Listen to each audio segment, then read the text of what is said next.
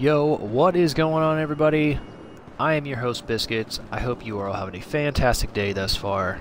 Today's video, we will be counting down the top 3 remote-controlled Imani tech vehicles. So this list is in order of my opinion on what I think the best remote-controlled Imani tech vehicles are. So this does not include the RC Bandito or the RC Tank. This is strictly just the Imani tech vehicles that you are able to throw a remote control on.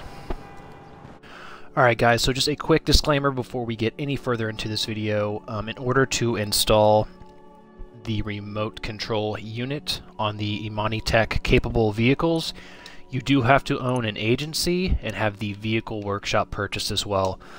So as you can see, you have 4 different options here for the agency. As you can see, I've already purchased this one, and I do have the vehicle workshop purchase as well. So just a little disclaimer there that you do have to have an agency and a vehicle workshop in order to install the remote control unit on these vehicles. Alright, so I did want to show you all quickly the Imani tech. As you can see, for the remote control unit add-on, it is $235,000. So it's almost half the price of the missile lock-on jammer. So I believe that's more than fair. So that's just something you need to factor in if you are wanting to get one of the vehicles on this list and throw a remote control unit on. You will need an additional $235,000 just to be able to have that feature unlocked. 3 things that I have factored in to compile this list for you all is, first one will be stealth. How well does the vehicle blend in with other NPC vehicles on the road? Does it look pretty, does it fit right in, or does it stick out like a sore thumb? The second thing we are factoring in for these is the machine gun height. That plays a vital role in the remote controlled vehicles being useful.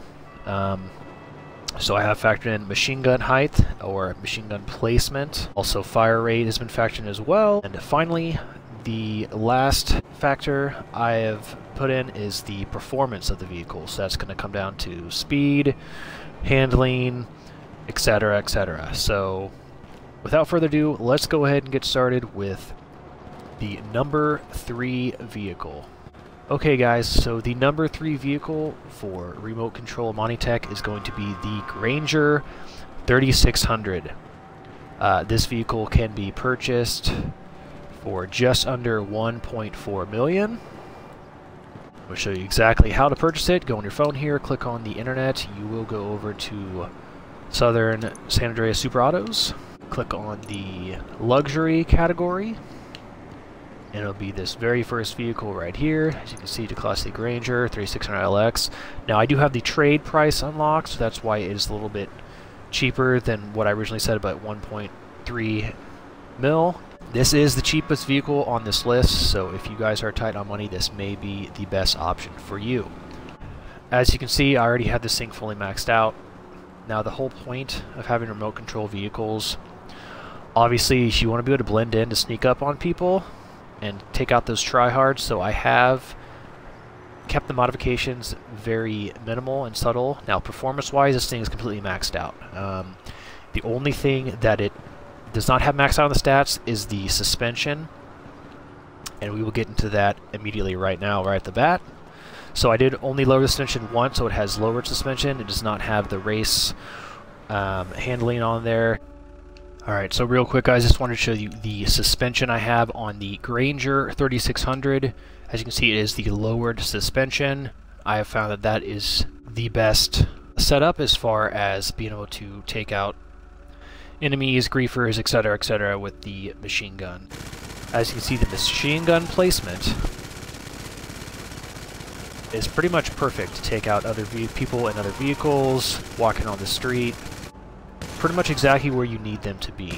Machine gun placement, very, very good in this vehicle. Stealth, being able to blend in with other NPCs on the road, this thing is like 10 out of 10. Perfect for blending in, as long as you keep the modifications on it pretty minimal and don't do anything crazy. I mean, this thing just looks like a regular Chevy Suburban on the road. There's nothing crazy about it, so it's really easy to sneak up on tryhards. Anyone's trying to grief you. Very, very fun to troll people with this thing. So speed and performance is not the best on this thing, I will be honest with you. So that is why it is number 3. Acceleration's pretty bad. Top speed's not that great. Handling's not that great. Again, it is still a very good remote-controlled vehicle, Imani tech, and the machine guns on it are actually pretty good. You can actually take out vehicles pretty quick with this thing. The fire rate, I mean, as you can see, this took me, what, 6 or 7 seconds to completely blow up this vehicle, so yeah, the fire rate is actually very good. I think it's a little bit better than the Night Shark, actually. So definitely a vehicle to consider if you are looking into remote-controlled Imani tech vehicles. So that is why the Granger 3600 is number 3 on our list. Alrighty guys, moving on to number 2, the second vehicle on our list for the best remote-controlled Imani tech is, of course, the Enos Jubilee. This vehicle is primarily based on a Bentley. It is one of the better remote-controlled vehicles in GTA Online. Here is how to purchase the Jubilee. You will need to go on the internet on your phone. Go ahead and click on Legendary Motorsport. Scroll over to the 4-door category and scroll down one line, and as you can see, it is right here. The Enos Jubilee can be purchased for $1,650,000. Starting off with the stealth and being able to blend in with NPCs. The first factor I factored in, it's decent in stealth. Obviously, there are not any other NPC vehicles on the road that look like this. So stealth, blending in with the people, it's not the worst, but it's also not the best. Obviously, this heavily depends on how you modify it. As you can see, I've kept it pretty minimal on the modifications. Performance is completely maxed out, but I mean, it's just kept it black. Stock wheels. I mean, that's the best way to go. RC vehicles, 100%, is just kind of keep it minimal, so people really have no clue that you're in a remote control vehicle and about to run them over or whatever you're trying to do. So the second factor for this vehicle, the machine gun height. Machine gun height is pretty much perfect to take out any tryhards in their own vehicles. As you can see, they're a little bit more narrow than the Granger, but height-wise, it's pretty much spot on. So that is pretty much the perfect height you're going to want your machine guns. As you can see, they do come out right here, right in between the headlights. Alright guys, so real quick, I want to show you the suspension setup I have for the Enos Jubilee. As you can see, I have it on competition. I have found that that is the best suspension setup to be able to do the most damage with the machine guns and have them hit your target more accurately. So that is what I have set up on the Jubilee.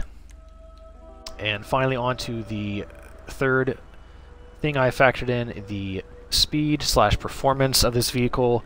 This is actually one of the top 10 fastest SUVs in the game, so performance and speed is very good for this vehicle. It's definitely going to help you be able to get away. Mark II's trying to lock onto you, etc. I would definitely recommend the Enos Jubilee for a remote controlled vehicle. And let's go ahead and give you guys a quick little test drive in this thing.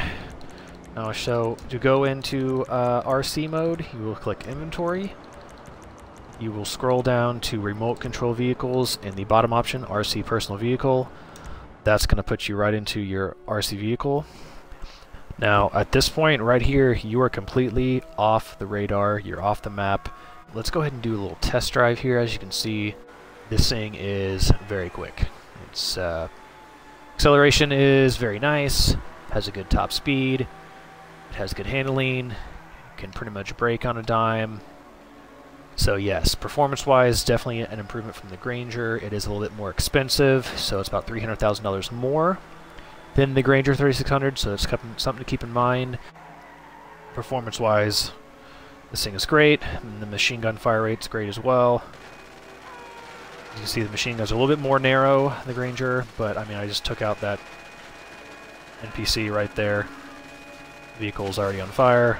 and it blew up in about 6 or 7 seconds. So I've taken out people in vigilantes in this RC vehicle before. I've taken out people in Deluxos who were just being reckless and just hovering right in the ground and not staying up high like they should, and literally just shot the dude right out of the front window, this griefer, and it was absolutely hilarious. I wish I would have got it recorded, but nonetheless, that is about it for vehicle number 2.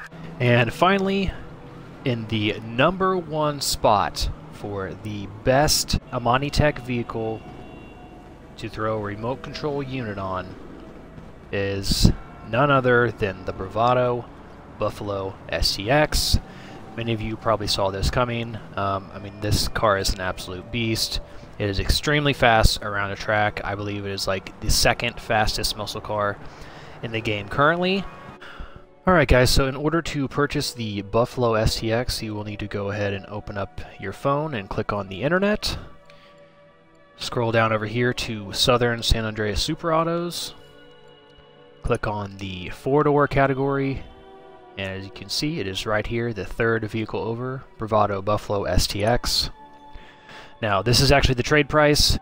The actual price, the buy it now, is $2,150,000, or as you can see, you can have it for just over 1.6 mil if you have the trade price unlocked.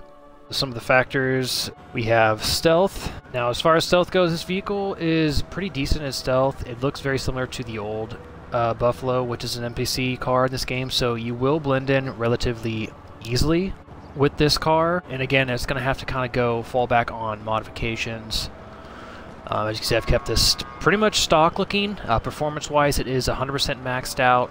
Alright guys, just want to show you my suspension setup I have for the Bravado Buffalo STX. We are completely at stock suspension. In the past, I did have it on competition, but I was noticing I was shooting too low for most of the time, so I recently changed to stock, and I'm having much better luck accurately hitting my targets that I'm trying to take out. So I would recommend stock suspension for the Buffalo STX as far as the remote controlled vehicle goes. This car already sits kind of low, so you really don't want to lower it any more if you are going to use it as a remote control vehicle. Stealth is pretty good, not the best. The Granger is the best for stealth, but this vehicle is still pretty good for stealth. Machine gun height is a little bit lower than perfect, but I've found that it is pretty much where you need it to be. Speed and performance for this car, I mean, it doesn't get any better than this. I mean, this is, at the time this video is being recorded, this is the fastest vehicle that you can throw a remote control unit on for Imani Tech. So it hauls major ass. This thing is fast. It's excellent around corners. Handling, everything about this car as far as performance goes is 10 out of 10 perfect. So now back to the machine gun placement. The Enos Jubilee actually has a little bit better machine gun placement as far as height-wise, but the reason why I put this vehicle ahead of the Enos and why it's in first place as far as the best remote-controlled unit is this little trick right here I'm about to show you. So as you can see, machine guns, when we're sitting here, it shoots just a little bit lower than the silhouette there, as you can see from where the Granger and the Jubilee shot at. But the reason why this vehicle is better than the Jubilee is for this little trick right here. So as some of you may know, muscle cars you can do wheelies with, right? Okay, so we're going to hold handbrake down, we're going to hold the gas pedal down, and we're going to let go of the gas, okay? So you can wheelie. So go ahead and do that same thing. Hold your handbrake down, hold the gas down, accelerator, and as soon as you're ready, as soon as you hit your fire button, it'll automatically wheelie for you, and you can take out players who are standing on ledges, or if they're like a little bit higher and harder to get. I mean, for example, if there was a dude sitting right on top of that ledge thinking he can't be hit by my car, I could easily just do this trick I just told you about and probably hit a couple bullets and hit and damage him and possibly take him out, if not severely reduce his health. So that wheelie trick alone that you're seeing right now is the reason why this vehicle is in the #1 spot for being in remote controlled. Now, another good trick I will tell you about is you push start and go into settings, go into camera, first person vehicle hood. You're going to want this on for remote control vehicles because essentially it's just going to give you a better view of what you're doing. So let me show you exactly what I mean. I'll go ahead and turn it off. Now, I believe from the factory this game comes with it off, so when you go to get into your remote control vehicle inventory, remote control, RC personal vehicle, as you can see, it's from the inside cockpit point of view, so it's a little bit harder to see. Now, if you prefer to play it this way, then by all means you go right ahead and do it, but personally I've had much better luck of being able to see the entire screen. So again, settings, camera, first person vehicle hood on, and there we go. It just essentially gives you just a better view, more room in your screen to really be able to see where you're going and take somebody out. Here are the machine guns. As you can see, they're pretty deadly. I mean, that's 8 seconds to blow up that vehicle. So just slightly behind maybe the Granger and the Jubilee. This thing is a beast as far as trying to chase people and take them down. But yeah, this car handles like a dream, man. It's just, I mean, you can't really get better than this as far as remote controlled vehicles. Alright, did you guys see that? I literally just one-shotted this NPC inside this vehicle simply by doing that trick I was telling you about. Hold the handbrake, hold the accelerator, and simply just hit the fire button, and you'll wheelie right up. And of course, all of the remote control vehicles do have a self-detonate button.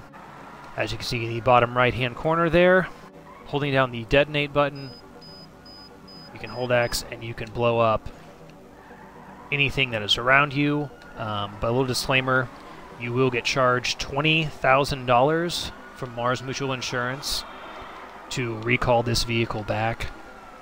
So it's a little pricey, and I believe it is $20,000 for all Imani Tech vehicles.